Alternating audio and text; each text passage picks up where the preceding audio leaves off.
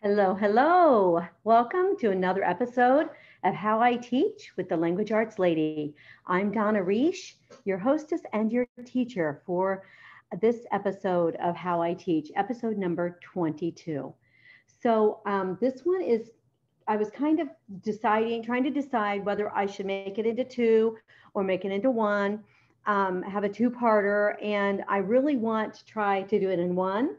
Um, so, I will just hit it, right? I'm just going to get started here with a little bit of housekeeping and then move right into it because it is an exciting episode of storytelling, story writing, and just a great way to get started in story writing that students can be successful in immediately, which is so cool. Anytime we can have anything that students can have success immediately in is a win-win. So anyway, let's start with our teacher's notebook.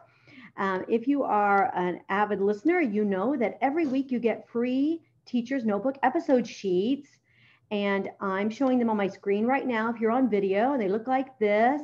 And they have part of or a whole lesson. And this one has like the whole thing. I mean, it doesn't have some of the mini lessons like, how to write quotes, how to write dialogue, and how to do similes and metaphors and things like that, just because it's a really, that would be half of the book and it's really long.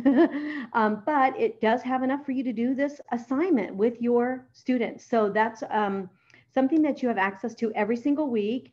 And then of course you have two ways to listen, to learn and to watch. You can join me on your favorite podcast app and listen and then follow along with your printed off teacher's notebook. And that way you have it in front of you while I'm teaching, because I do teach from the text that I have in front of me that I'm giving to you as well. The other way to learn is to watch the video, and that is also available at the Language Arts Lady blog and at YouTube. And so both of these ways are ways to consume this. Both of them, you'll have the opportunity to have stuff in front of you, because the PowerPoint that I'm about to go to is the exact same thing as the teacher's notebook sheets. So you'll be able to follow along with me either way, whether you print your sheets or you and listen to the podcast or you watch here. I do want to encourage you to print off all of your teacher's notebook sheets. They are free every single week with lessons and materials that you can use right away with your students. So you can learn how to teach it and then you can go teach it. So without further ado, I'm going to head over to the PowerPoint and get started. So here we go. All right. Wait a minute, I'm in the wrong one.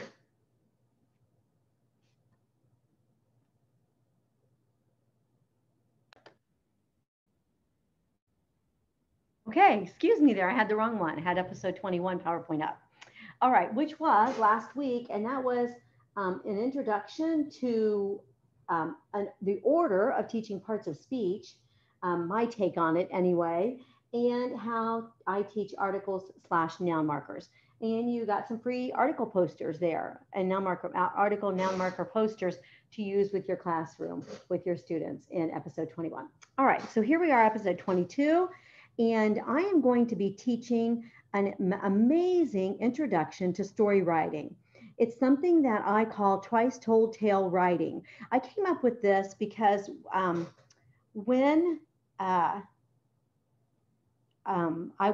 kids were younger, we used to listen to these songs called piggyback songs. And so they would take a song and Twinkle Twinkle Little Star, and they would make something up. So instead of Twinkle Twinkle Little Star, how I wonder what you are, maybe the song would go, and I'm just trying to think of something here that rhymes. And we might say, toothbrush, toothbrush, in the drawer, brushing my teeth is what you're for. Okay, I just made that up. So anyway, and it's a piggyback, right? And so I made up this way of teaching story writing called piggyback writing. And then after Zach and I wrote so many of the samples and wrote so many lessons, we have probably 24 twice told tale lessons. We put them all in one book, and I decided to call them Twice Told Tales. So that is where it came from. But basically what it does is that it uses a model story, so a story that students are already familiar with, And it uses that model to teach for students to learn how to write their own story from the model. And the reason that it's so effective, and I use it, oh man, a few times every semester with my students. And the reason it's so effective is because it takes story writers who are more reluctant. So I don't know how much writing you've taught, but throughout my years of writing books as well as teaching writing, we have these different camps. And after a few months in, I can tell you around the table who is going to be in which camp. So there's a student camp who give me research anytime. I'm going to look things up. I'm going to write a research paper. I'm going to get information. It's going to be easy. And then we have the creative types, right? And then somewhere in between we have the essays, but then we have the creative types. And these are the story writers who, they are just staring into space. They have these great ideas floating around, and you can just see it churning. It's just so amazing to watch students learn. But you can just see it churning in there, and they are always like thinking. So they are the creative aspect. So they want to come up with their plot. They want to come up with characters. They want to come up with the obstacles and so forth. And the research people and the story writing people never should mix, right? Because the story writing kids, they're just like, oh, I don't want to write research. It's just finding information. I want to come up with my own story. And then the research people are like, oh, I hate story writing. I always have to think about things. I never know what to make happen. I never know, so we have these two camps, and they're both, great in their own right? Because nobody's the same. Everybody's different. But the Twice Told Tale really bridges the gap between these research-based, let me come up with 3 reasons, even essay writing. Let me come up with 3 reasons and look up some data for that. And, or let me do this research for research writing, but don't make me come up with main characters and a plot and obstacles and solutions, resolutions and so forth. So the Twice Told Tale really, really bridges the gap because it gives them so much already. So I'm going to dig into this. This is a junior high book, so it's 6th, 7th, and 8th. It comes from, Twice Told Tales Level 3. So that's a new book that's coming out. But the Twice Told Tales are interwoven in all of the Meaningful Composition books, as well as in all of the Write for a Month books. So there's a whole line of just Twice Told Tales. And then there are many, many others, like Peter Pan has a Twice Told Tale a couple places. Beauty and the Beast have a couple Twice Told Tales. Like I said, there are about 24 of them throughout all my books. So this you could use 6th, 7th, and 8th. Definitely 9th and 10th graders could use this. Some very advanced 5th graders could.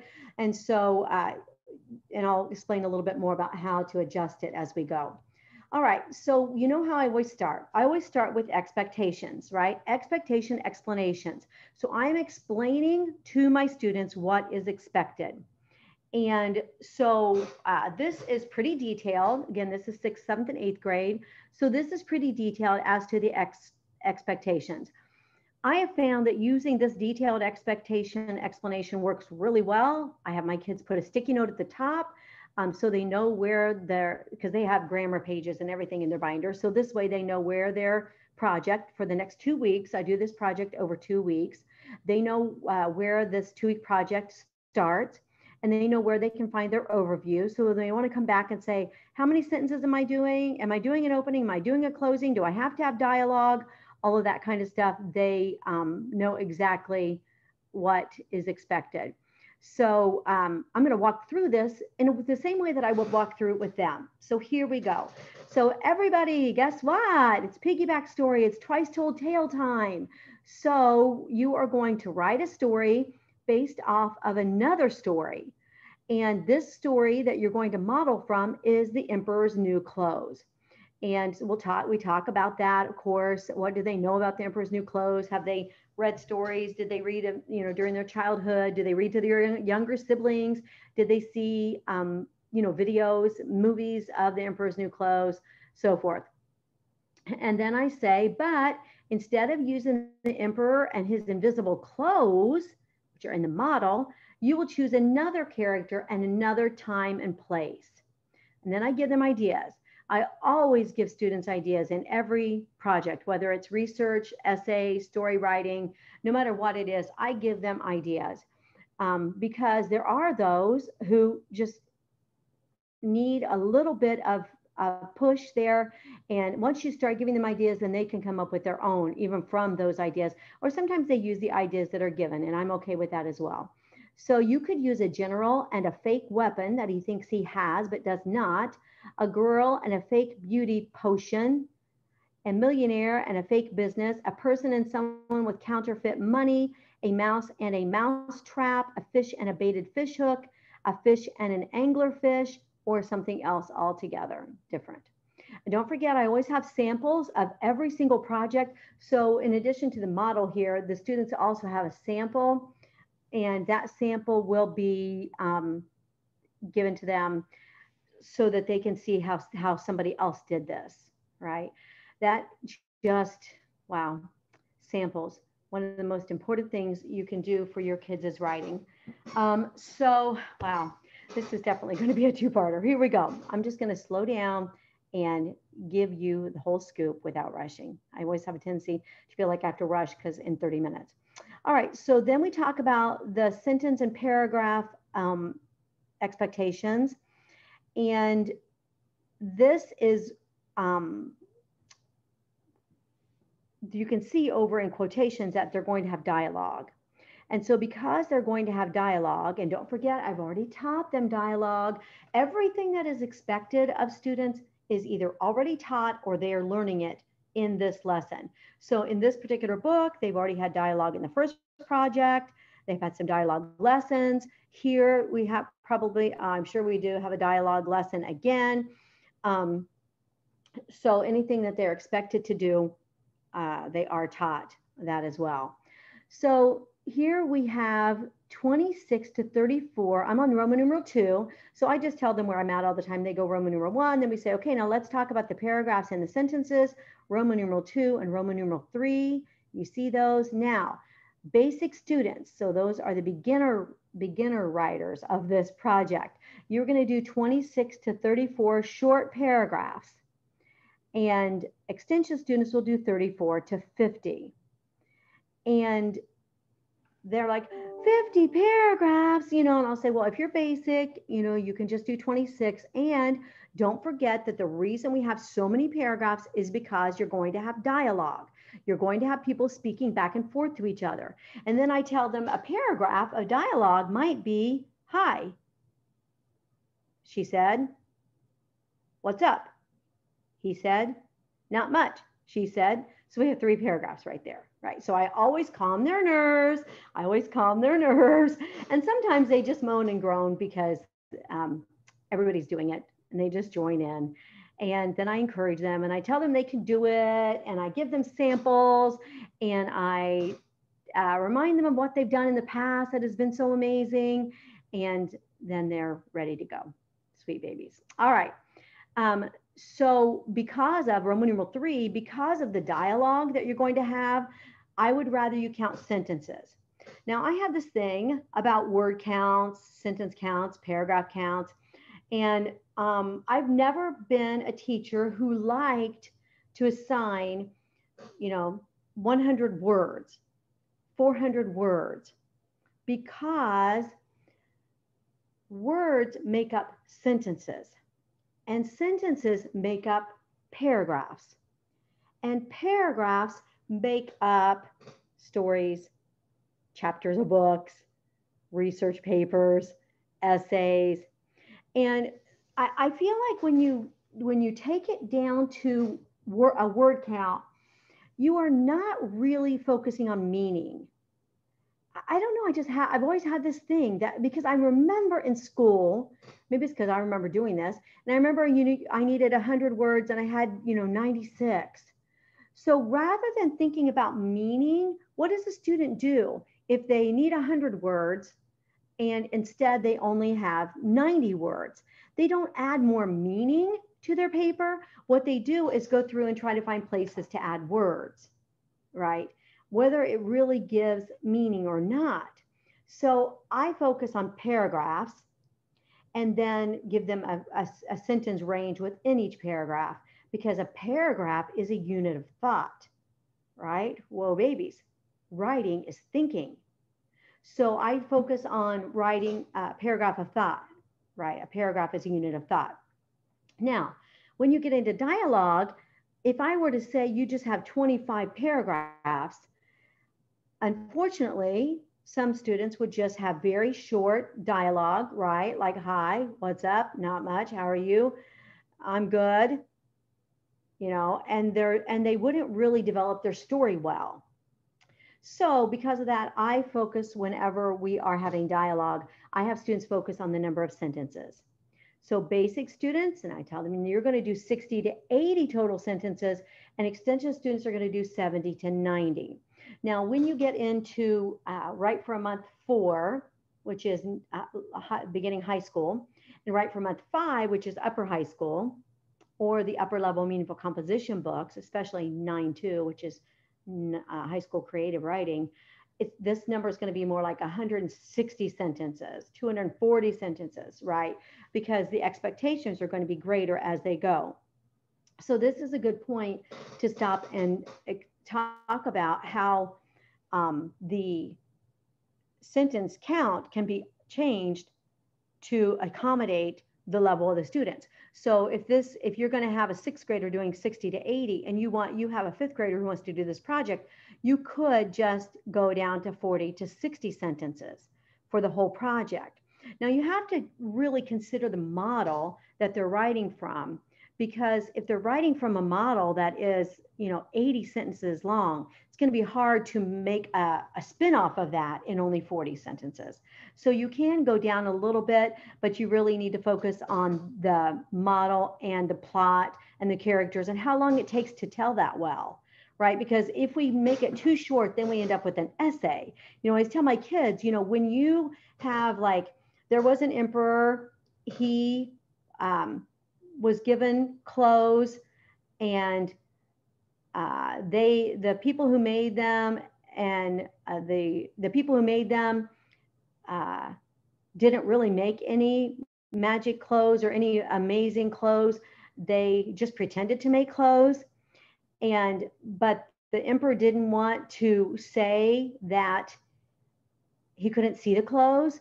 So he went along with it and just thought he must not be wise enough to see them. And then when he was out in the crowd, a child saw and realized that he didn't have any clothes on, and the child was the only one who would say that the emperor didn't have any clothes on. And that is how they found out that the people were really frauds and he really didn't have any clothes. Okay, so then I'll tell them something like that, and I'll say, that is not a story, right? That is a retelling. That's kind of a narration. It's almost an essay, right? And so we want to give the project enough length to be able to tell the story well. So I always tell students when they have a shorter project, to not use a lot of dialogue and stuff, because you don't have space for it. You need that space for your setting and your your antagonist, your protagonist, and all of the elements of story writing. So the main thing with the story writing and the length is to make sure that they always match each other. That can it be done in the length of space that we're giving them in terms of sentence numbers, paragraph numbers, and so forth. All right, so they're not going to do a separate opening. They're not going to do a separate closing. I always teach students to weave the setting and set the stage right from the beginning, as opposed to coming back later in story writing. We do it differently in essay writing and research writing, where they need to write first, then tell their reader, get the reader excited about reading their essay or their report. But in story writing, we weave it right in, the opening and the closing, the resolution, the setting the stage, the setting, and so forth. All right, and this particular project, they are going to have dialogue, Roman numeral 6, and then there are other skills. So those are some of the other lessons that are in this particular lesson. So character development, hinders development, time period study, dialogue, piggybacking, scene development, similes, and metaphors. All right, so The first thing we always do is we start with the model when it comes to the Twice Told Tale. They need a strong foundation to build their story off of. So if they're going to choose a different person than the emperor, and they're going to choose different other characters to trick the main character, and they are going to choose something else that is invisible besides clothing, and they're probably or quite possibly going to choose a different time period for their story to take place, they need a strong model to write from. And I actually, in the Twice Told Tales, you'll see as we go through here, I have two different kind of levels.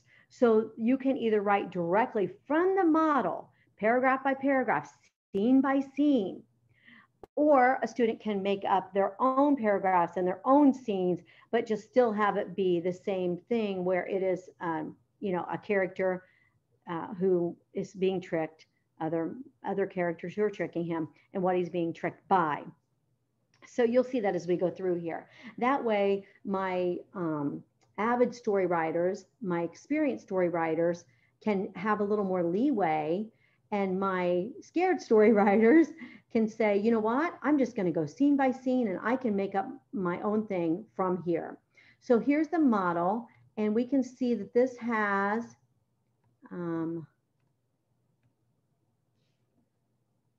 15 scenes, but that is not how many paragraphs it has. Okay, so this has 26 to 34 paragraphs for basic, and there are 16 scenes. So let me just tell you a little bit of what I would tell them as we go through here. First of all, we would read a lot of this, and then they would read the rest at home. So we can see scene 1 is 1 paragraph long. That's setting the stage. Scene 2, sorry about that. Scene 2 is 2 paragraphs long because it is, let me see, there's one person speaking.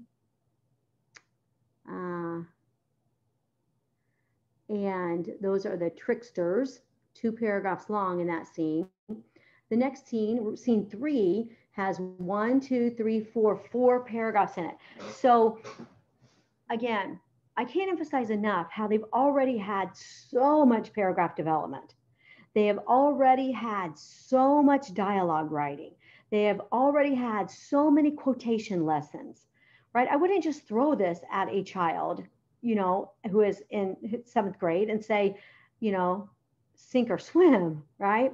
So at this point, I would have them get out their highlighters and they would draw arrows at the beginning of each paragraph in scene 3. So I'd say, okay, put an arrow right there pointing to that's 1 paragraph of somebody speaking. And then put an arrow right there beside thank you. That's another person speaking. Put an arrow right there with you are too kind. That's another person speaking. And put an arrow right there with nonsense. That's another person speaking. And then we have a whole dialogue lesson throughout this 2-week project. Okay. And then scene 3 is the emperor and the men dialogue about their gratitude. All right. So that is where the scenes can have multiple paragraphs in them. Okay. I have students develop what their scenes are going to be. For younger students, they're always called paragraphs because we just assume that every paragraph is a different action and they don't have dialogue. So they would just have paragraph 1, paragraph 2, paragraph 3, and every paragraph is a unit of thought. So every paragraph basically changes either the location, in scene changes. I always tell students that something changed to go from one scene to another. So you either had a change of scenery, right, where you are, you had a change of characters, different characters came in, or you had a change of action, different actions are taking place.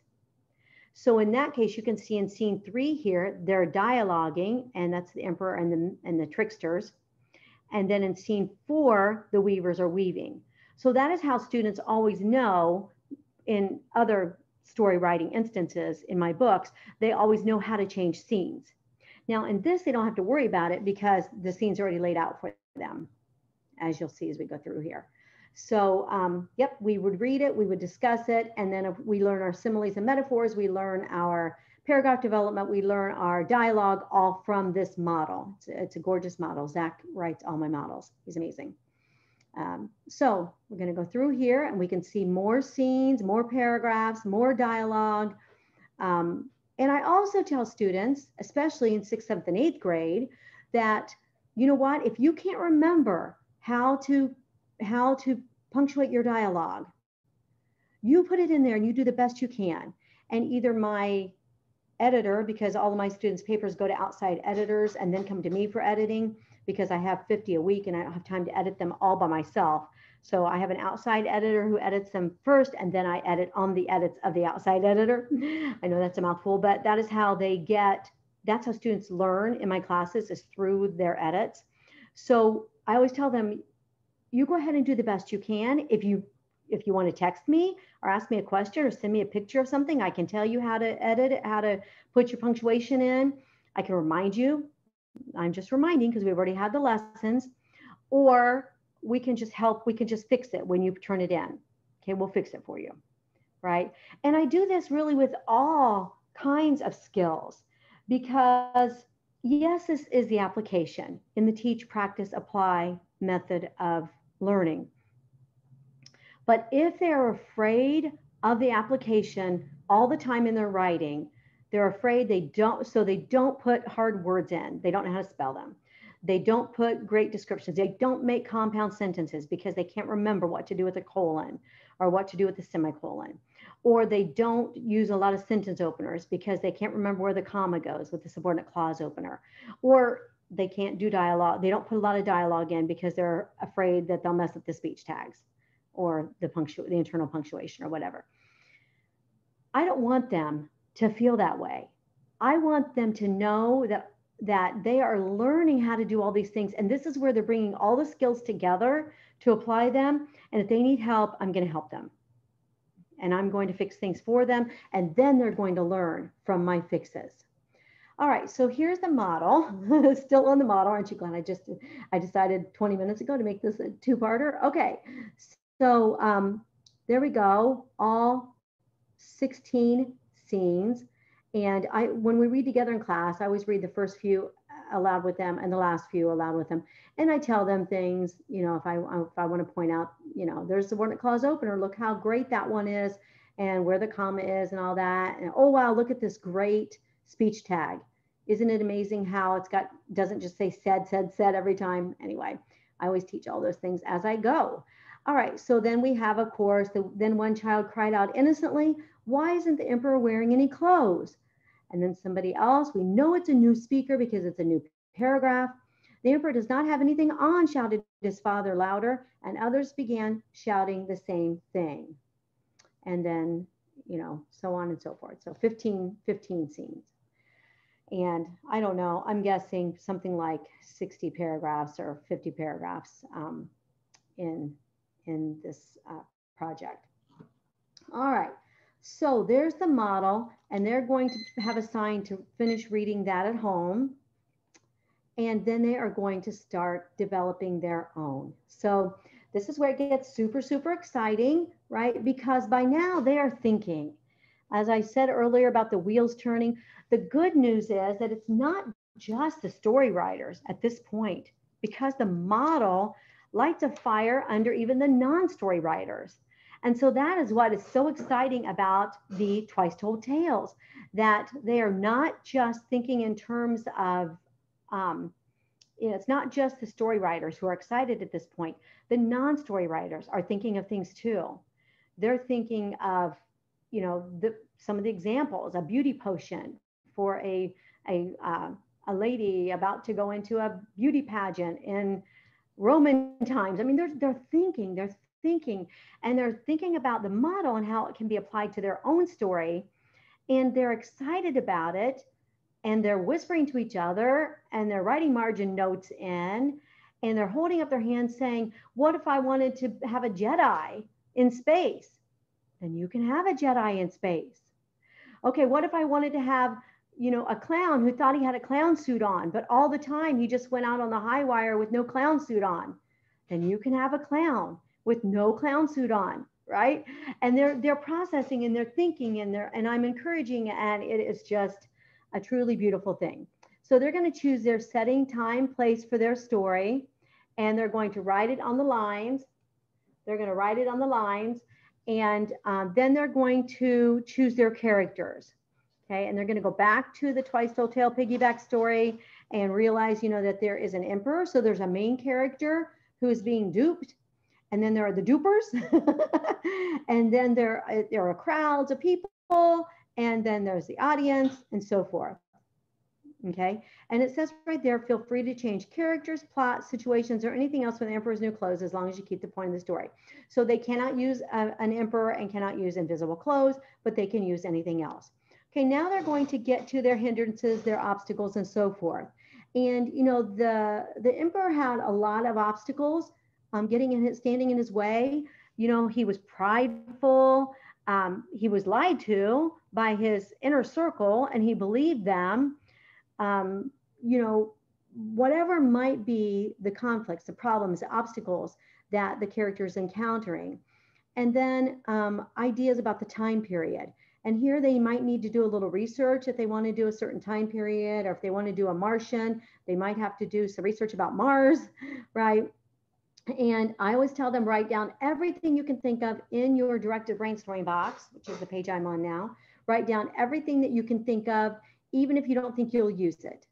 So write down your setting details, obstacles, solutions that you might come up with, and then anything else that you want to, just that you don't want to forget. And so usually I actually tell them that these boxes have to be filled in 3/4 of the way or something like that. So they don't just write a little note in each box. I give them the exact expectations. There you go, right? That is how we all function better with expectations. All right, so this has to do with the dialogue lesson that is not included right now in this, but it is in the book. It would take me, yeah, I think this lesson takes me about 90 minutes or so to teach over a couple of sessions. And so I introduce everything, and then they start outlining and so forth. And then next week we have our similes and metaphors and dialogue and so forth. So it's quite a lengthy lesson. All right, so then they're going to design their scenes, but that's where we're going to stop for this week. But I just want to show you kind of what we're going to talk about next week. So they're going to design their scenes by using the training wheels that I told you about earlier for the non-story writers, or for a story writer who maybe just doesn't have many ideas for this particular project. They are going to have the paragraphs, the scenes right there in front of them, and then they're going to come up with their own. I'm going to go over that next week. So you can see that they can just go scene by scene by scene, or they're just going to write their own scenes on the lines. Okay, and there's a sample outline, and I'll go over that next week as well. All righty, yeah, I should have known Twice Told Tales could never be done in one lesson. I'm sorry about that. All right, so thank you so much for joining me. I'm excited to give you the Twice Told Tales because they are a perfect project from 6th through 12th graders. I do have some free ones for you, so you can get your free one for this Emperor's New Clothes. You can get that in your hit episode number 22's